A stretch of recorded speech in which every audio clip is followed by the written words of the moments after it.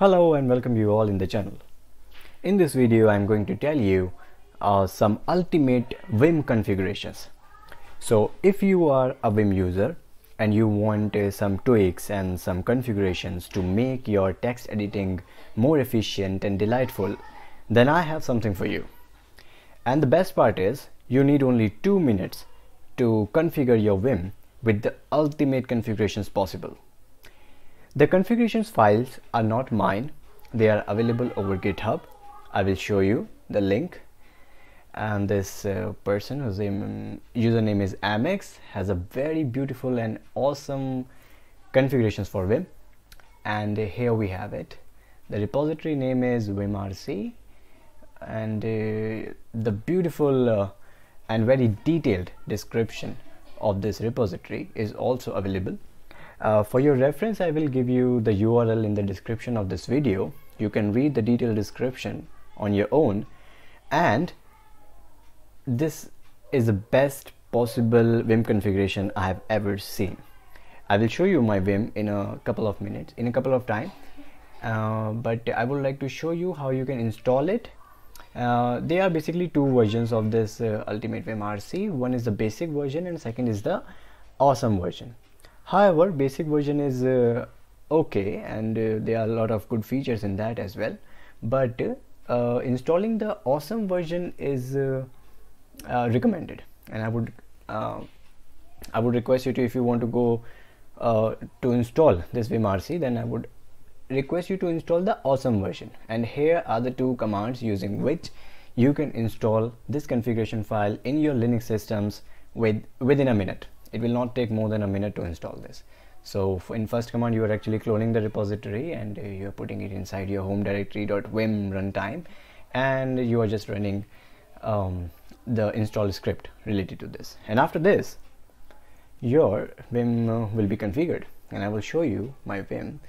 Let's go to a repo personal and blog. Here is a directory, and suppose I want to open a file in my Vim like pelican-conf, and here is the configured Vim, and it's working like a charm. And I've also implemented some of my custom configurations. So let me show you what are my custom configurations are. And apart from the default that we get in this repository, and these are my custom configurations. Here you can see it, right? So detailed explanation is not possible. It is actually the out of the scope of this video. I just wanted to share it, that there exists some ultimate Vim configurations over GitHub, so that you people can also get it if you want, right?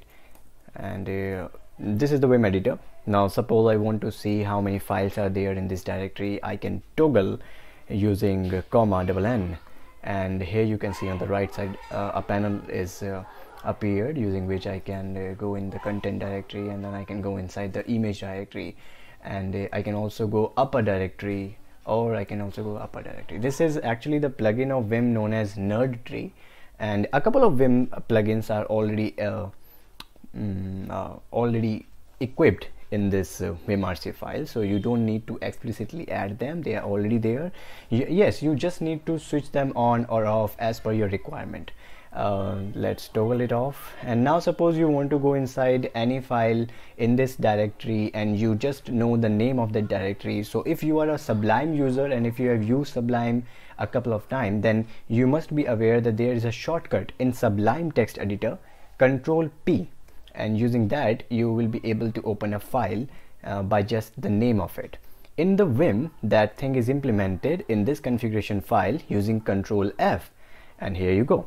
You can type the name of the command, type the name of the file, or you can also type the partial name of the file, suppose ultimate nc.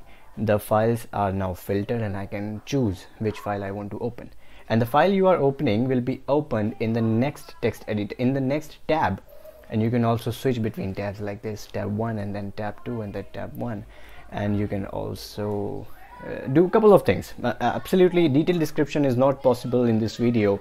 I would request you to that if you want this ultimate Vim configuration, then you need to visit the website or the Git repository over there.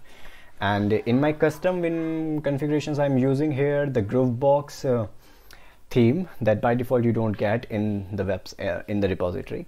You can extend the available Vim RC with your own configurations as well. So that's the whole point, and that's it from now on. Yeah, that's all for now, and thanks for watching. Please let me know what you think about this video in the comment section below, and thank you so much. Have a nice day.